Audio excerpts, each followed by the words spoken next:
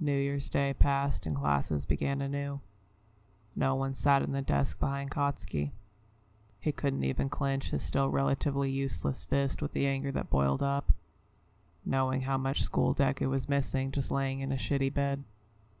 How the fuck was Deku meaning to surpass him as the #1 hero when he was flat out in a hospital? That wasn't a fair way to win their lifelong competition. And it wasn't fair to keep Kotsky on edge every single day, wondering how Deku's healing progressed. Of fucking course, he heard about Deku all the goddamn time from his classmates. Every day, someone who had visited him within the UA compound hospital reported on his current state. Kotsky wondered how the fuck Deku could stand all of the visitors. From what he could tell, people hung out with him at breakfast, lunch, and dinner. Literally, he was never alone. At least he was surrounded with his stupid friends and was probably smiling his dumb, distracting smile every day. Still, he needed to come back. Not for Kotsky, obviously. Because what use was Deku to himself or anyone else stuck over there? He needed to come back. Not that it meant anything to Kotsky. The further they were from each other, the better. He had made that decision when Deku would have been too stubborn and stupid. It had been the right thing. It had been what a good hero would have done. Protected the people they cared about from danger. So why did it hurt so fucking bad? January passed and Valentine's Day came. Kotsky opened his locker and chocolates dumped out onto his feet. Gritting his teeth, he stared down at the mess of gross girl emotions mauling him first thing in the morning. Deku would never do something like this if they were going out. He knew he'd get drop-kicked over the fucking moon. Kotsky's hands froze in the process of scooping up the offensive gifts, his eyes wide as he stared at his feet. Why the fuck was that nerd popping up at a time like this? Had he gotten a concussion in yesterday's scrimmage? Shitting hell. With a rabid animal scream, Kotsky shoved the Valentines into the nearest garbage can, whirling around at the gawking populace. "What?" Kotsky said, a sneering smile twisting up his features, a vein above his eyebrow pulsing. "The hell you bastards looking at? You want chocolate? Dig in the fucking garbage." "Bro," Ashido said from behind, still bundled up in her plaid neon green puffer jacket. "What's going on with you? Chill out." She put a hand on Kotsky's shoulder and gave a hard push, directing him back to their lockers. A growl rumbled deep in his chest, but he allowed her to lead him away. "I hate Valentine's Day," he said, low and menacing, snapping a look over his shoulders as if some chick with a confession letter would peek around the corner at any minute. "I don't even know how you have the fan club you do," Ashido said, pulling off her penguin-faced earmuffs and fluffing up her new pink faux hawk. "You're probably the least attractive dude I've ever met, personality-wise, and that's saying something. Remember when I dated Monoma for that 1 week in second year? What the fuck was I thinking?" Kotsky sighed as he put on his indoor shoes and slammed the locker door. "You said he had a dick like a wand because it had to be magic. I remember this because you fucking scarred me for life and I haven't been able to look him in the face since." "Oh yeah," Ashido said, walking beside Kotsky as she frowned into the distance. "I forgot about that. Maybe I need to give him a call. Anyway, I won't tell Midoriya about your admirers, promise. Although I can't imagine he's the type to get jealous." Kotsky stopped dead in the hallway, his head turning mechanically, his face frozen. "What?" "I said..." "We're not fucking going out." A hysterical laugh leapt from Kotsky's mouth as he stared incredulously at Ashido. "Him? That nerd? And me? Have you met me?" "I'm pretty sure we just established that I've met you and you're basically officially the worst," Ashido said, eyeing him dubiously. "Dude, you're gonna hyperventilate if you breathe that fast. Why so pissed?" Kotsky sucked in a breath through his clenched teeth, a hiss in and out as he listened to Ashido ramble with increasing wrath. "We all kinda assumed you two were a thing after the winter training. Like, if you guys are just good friends now, my bad. Todoroki was actually in your corner. I should have known from that alone, since he's so close with Deku anyway. We thought you just hadn't mentioned you two because you were embarrassed. Wide-eyed and ready to screech loud enough to shatter windows, Katsuki fist swooped his face and to drill a stare into her. Are you fucking nuts? Who, when, how the fuck does everyone think we're... I mean, Ashido said, aiming a narrow look of black and gold at him, unblinkingly meeting his gaze. You've been obsessed with him for like 3 years, so we just assumed, finally? Finally. With wild eyes, Katsuki barked another frantic laugh. Obsessed. Dumbass. How could I be? You know what? Ashido said, grinning cockily in the face of Katsuki's increasingly crazed public display. You look like you're having boy trouble. I get it, man. It happens to the best of us. I've got something for you. What the fuck is boy trouble? Katsuki said, baring his teeth in a sneer as he shoved his hands in his pockets. Who the fuck has it? Bitch, say it again and die. Ashido dug for something in her book bag and eventually, with a victorious swoop, unearthed a slightly crumpled Hot Peak magazine. Smiling brightly, she mashed it against Katsuki's chest, her hand pressing firm until Katsuki slapped a hand up and took it. What the fuck is... Katsuki's eyes bugged out. He slapped the magazine cover onto his chest again, his face going up in flame as he glowered and snapped. You think I need this bullshit? I'll shove this trash so far up your ass that... Hey! Ashido was already walking away, holding a hand up in a wave. You can be late for class, Ashido called out. But I won't be just because of your boy feelings crisis in the hallway. Bye, bro. Fuck. Shooting a glare over his shoulder at the emptying hallway, Katsuki looked down at the magazine again, keeping it close to his body. Headlines sprayed in all directions, in white and black with some creepy-looking girl in a weird, unnatural pose on the cover. Inevitably, his eyes lingered over one single headline. 10 Ways to Know You're in Love. Fuck. Grinding his teeth down, Katsuki rolled the stupid fucking magazine and shoved it into his back pocket, no doubt sticking out obscenely in pink. Stalking towards class, Katsuki could only grit out under his breath. I'll fucking murder. Bakugou, Aizawa said as Katsuki entered the room. Good to see you've managed to grace us with your disruptive presence. Who's disruptive? Katsuki said darkly, slouching into his seat. He glowered at the tight black gloves that still kept him from fisting his hands. You'll be in the hospital getting your gloves off today, won't you? Aizawa said, his eyes sharp enough on Katsuki to have him reply with a glare. So, that means you're tasked with the luck of delivering Midoriya's weekend assignments after school. That hysterical bubble started to tickle at Katsuki's throat again, threatening to pop. He snorted. Like hell I am. Like hell you are, or you can clean up the classroom every day after school for a week. Good, Katsuki said with a grin as he slumped back against his chair and folded his arms. Sounds great, I'll do that. Or I'll just expel you for not minding your teacher, Aizawa said with a long sigh as he shuffled some papers at his podium. Too bad, talent wasted. Probably for the best, though. You'd be an awful hero. Alright, shit. Magazine burning a hole in his back pocket, Katsuki could tell this Valentine's Day would prove to be hell on earth. Hours later, standing in front of a closed hospital room door, folder of assignments under his arm, Katsuki knew that this was, in fact, his own personal hell, and it had been his own doing which had led him to this. Some unfamiliar, twisting, tight coil in his stomach kept him jittering and fidgety under the skin. He didn't understand this fucking emotion or what the hell his body was doing, but it pissed him off. Since when did the idea of talking to Deku elicit nerves over rage? That little fucker. It had only been a month and a half since they'd seen each other. Big fucking deal. Against every instinct screaming in his body, Katsuki rapped loudly and too long on the door. Come in already. came Deku's voice, already laughing, obviously assuming it was someone else.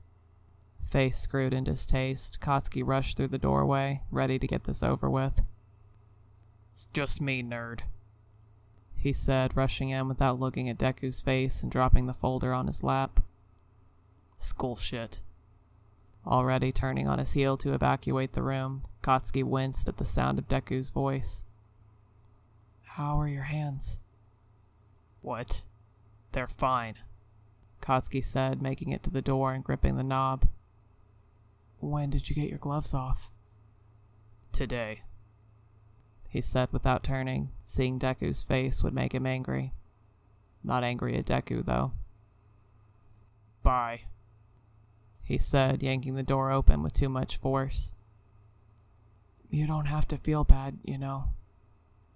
I don't feel bad about shit. Katsuki whipped around, eyes blazing, tension and temper boiling over, scalding. The fuck do I have to feel bad about, stupid fucking Deku? You made your own damn choices that put you here, and now you've royally fucked yourself over, missing out on class and battle and... I know. Katsuki paused, his hands shaking, breath shuddering in shallow, uneven huffs as he blinked past the red haze and really looked. Deku's eyebrow stitches had come out. A thick, fresh pink scar cut down the outer corner of his left eyebrow. He looked older for it, despite his forever youthful disposition. Over the last 3 years, his cheeks had gotten a little sharper, a little more hollowed out, his jaw tougher, his eyebrows more serious. Even his eyes had lost a little of their gleam, or maybe that was more recent. But he was still Deku, the one who draped himself over Katsuki's back in a hug and kissed his cheek. The one who always met his gaze evenly, even brazenly, daring Katsuki to try and bring him down. Still the Deku he'd kissed and imagined he'd kiss forever without taking another breath. And he was still the Deku who could die any fucking day of the year. That's what heroes did too. They lived, they died. The fuck do you know? Katsuki said, his face heating as he realized he'd been caught staring. I know that I've had a good 6 weeks in here to sit and think, Deku said, inclining his chin in that stubborn way he had of daring Katsuki to punch him. His eyes were hard, unwavering, and honest. I know I've made mistakes in putting myself in that level of danger, when the first thing I should have done was run to our friends, not automatically protect them when they're perfectly capable heroes. Self-sacrifice shouldn't be the first and only option I give myself. No shit, Katsuki said, somehow unable to tear his gaze from the scar that taunted him from Deku's face. Jesus, you think that's some clever crap? That's normal as fuck logic right there. Don't act like you've never run into a fight guns blazing. Kachan snorted a laugh, his grin slicing sharp across his face as he crossed his arms and cocked a hip at the foot of Deku's bed. That's 'cause my guns fucking win, and they don't kill me in the process, unlike yours. Deku's gaze flickered to scarred hand. He opened his palm, looking down at it without any apparent anger contorting his face, not like Kachan's features. Maybe, Deku said lowly. He looked up, locking eyes with Katsuki in a way that imprisoned him with their honesty. I'm sorry that I hurt you, and scared you. A chill shrieked down Katsuki's spine, his skin prickling with the sheer shock of it as he gawked. This fucking guy was apologizing to him, after Katsuki was the one who'd failed like a complete loser to save him. None of this would have happened if Katsuki had been stronger, had sacrificed more. Shit. Katsuki was standing in front of a grade-A idiot, and all he wanted to do was bury his face in Deku's lap and apologize until he could find a way to forgive himself. Fuck. Your apology can fuck off and die, Katsuki said, his words shaking with tremulous, manic laughter barely held at bay. Like hell I'd accept something like that. What's wrong with you? Katsuki backed up towards the door, one hand grappling behind him for the knob. He burst into a short, high laugh as he boggled at Deku's wilting expression. Like hell. The door slamming behind Katsuki's retreating back felt like a bullet to his chest, and he'd been the one to pull the trigger. Gritting his teeth against the pain, he stalked away. March stormed in with thunder and lightning and washed Deku back into class with it. A cheer rose over the distant roll of thunder as Deku lopped back in on crutches, his smile wide. His expression dazzled with the welcome back banner hung across the chalkboard and the balloons tied to his seat. Katsuki wanted to barf. The nausea only grew when class settled in and Deku took the desk behind him without a glance his way. Throughout the entire day, Deku never cast him a single second of attention. He was all smiles and jokes, intently listening to gossip he'd yet to catch up on, getting enveloped in sudden group huddles from the girls mooning over his new scar, even greeting people Katsuki didn't recognize in the hallway who congratulated him on his return. The two of them didn't speak a word to each other. A month of hell dragged on in much the same way. Deku's crutches disappeared. His scar became paler and starker. And though his gait was a little lopsided and crooked, he was up and running almost as if nothing had happened. On the few occasions their gazes crossed by chance, Katsuki had to question himself as to what had happened all those months ago. Deku's expression was so fucking blank, so infuriatingly polite and impersonal that Katsuki wanted to launch the goddamn desks across the room to clear his path, grab Deku by the hair, and force him to say Katsuki's name again. Katsuki had done this. He'd made his choice for the both of them. Deku would be safer this way, apart from him. He wanted to scream. The internal screaming still rang in his head when Katsuki opened his eyes in April and remembered it was his stupid fucking birthday. People would probably surround him with gross touching and affection and useless gifts he never wanted or needed. The only attention he ever wanted was hero-related attention. Birthday attention was for snot-nosed 5-year-olds. A groan of dread rumbling in his chest, Katsuki stepped out of bed, slipped on a magazine that slid from beneath his foot and toppled to the floor. Motherfucking mornings could suck my cock. Absently rubbing his ass as he stood, Katsuki took the hot pink magazine up with him. Frowning, he sat bedside and stared at the crinkled cover. 10 Ways to Know You're in Love.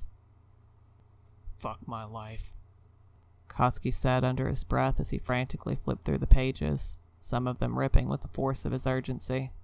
His heart tripped up as he swallowed and scanned the pages full of bold numbering.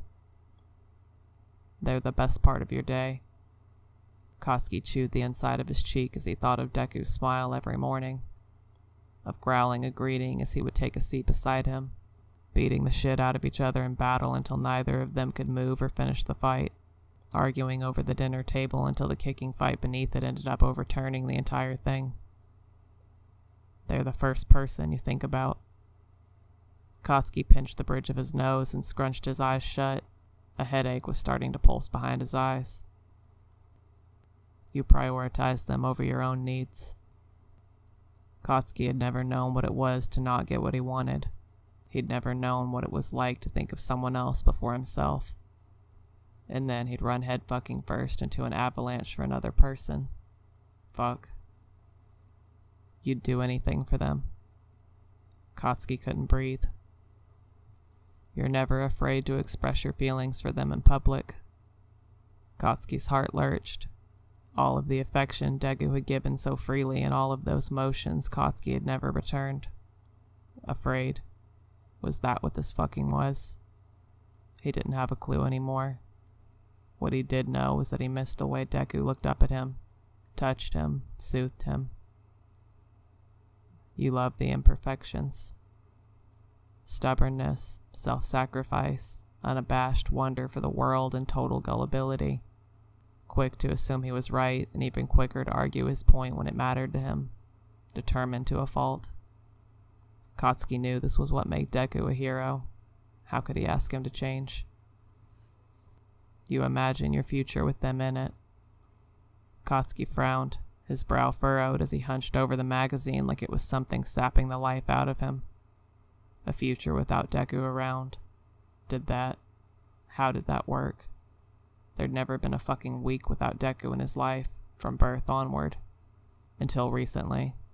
Until Katsuki had made the choice. He had to protect Deku. There wasn't another choice, was there?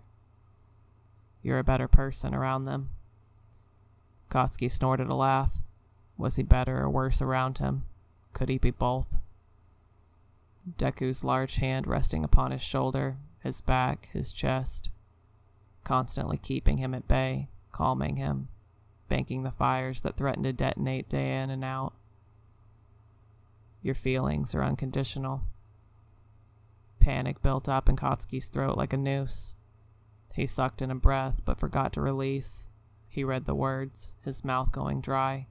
One more number left. Your love is your best friend. His vision blurred.